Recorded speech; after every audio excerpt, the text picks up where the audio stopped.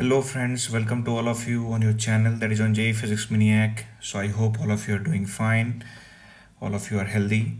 So as you know that I have already started the advanced series for 2022, and if you feel that the questions that I have done for the JEE 2021 series, it can be helpful, you can go to that particular playlist and check out the videos that I have done earlier, and I will give the link of that particular playlist in the I button so you can check it easily.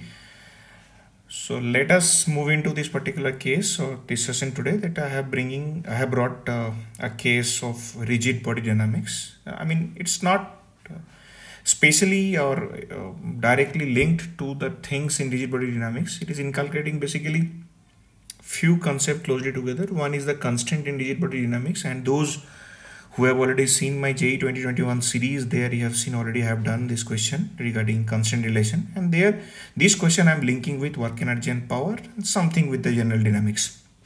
So without wasting much time, let's proceed. So here in this you can see in the diagram that there is a load of mass m.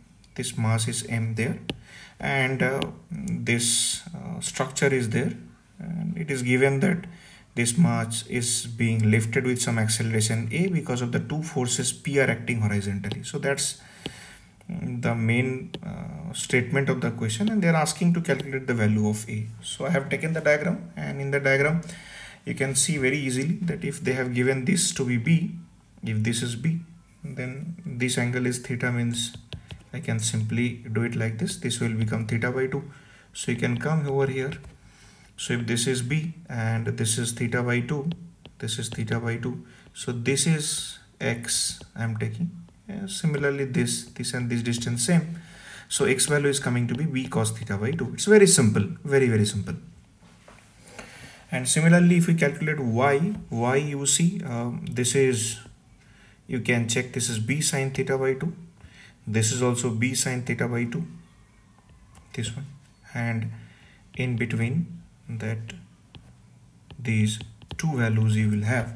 So total it is coming 5b sin theta by 2. Now if we look at work energy theorem, we can write that work done by all the forces acting on the system is equal to changing kinetic energy of the system. How many forces are doing the work here? Two forces only. One is this horizontal external force and another is force due to gravity. So if I concentrate on calculating the work done due to the external force, so basically two forces are acting on the system, P and P. So I will write the total force acting here is 2P. So work done will be 2P into dx. Because if you look at this, for this particular force, there is a huge chance you can do a silly mistake. You can think the net force acting is 0, but it's not like that. If you think about this P, displacement is in the direction. So force and displacement are in same direction. So work done is positive. If you think about this force on the left hand side, this P is in that direction and displacement also in the same direction, so this work done is also positive. So that is why it becomes 2p dx. Now x we already got to be b cos theta by 2. You can check it here. This is b cos theta by 2. So if I apply that, then this calculation will become dw is equal to minus pb sin theta by 2 d theta. Right? Calculation part you can check on your own. I am not going into the details of the calculation. Next, you see, if I see what is the changing kinetic energy, dk is equal to d of half m into v square. So just a little bit juggling here. So it becomes mv dv, and this v dv term I am changing in this pattern. I am writing v dv dy into minus of dy. Acha, there is a purpose of writing that minus dy because y is decreasing, right? I mean, in this case, as it moves ahead, this value will decrease. So that's why I have written minus dy. So v dv dy is the acceleration. So I've kept ma minus dy. Now y is equal to 5b sin theta by 2, which I have already calculated. Here you can see I have written. So I'm just differentiating. So dy equal to, we get 5b by 2 cos theta by 2 d theta. Now dk is equal to, already we got minus ma, and dy we will get this value. Work done by gravity, it can be calculated as, we know that work done by gravity is equal to negative of changing kinetic energy, potential energy, because gravity is a conservative force, and we know work done by the conservative forces is equal to negative of change in potential energy. So I'm just writing du is equal to d of this thing minus mgb into sin theta by 2, because u is equal to mgy, no? U is equal to mg into y. So du will be equal to mg dy.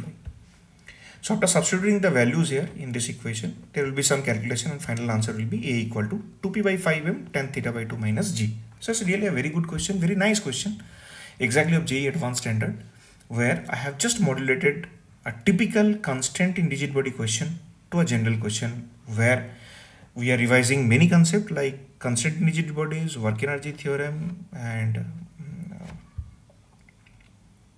the thing in general dynamics also. So I hope that it will come handy for you. If you like it, then please hit the like button, do share, subscribe, and as usual, please help me out so that I can reach out to 1000 subscribers initially. Thank you very much. See you soon for the next video.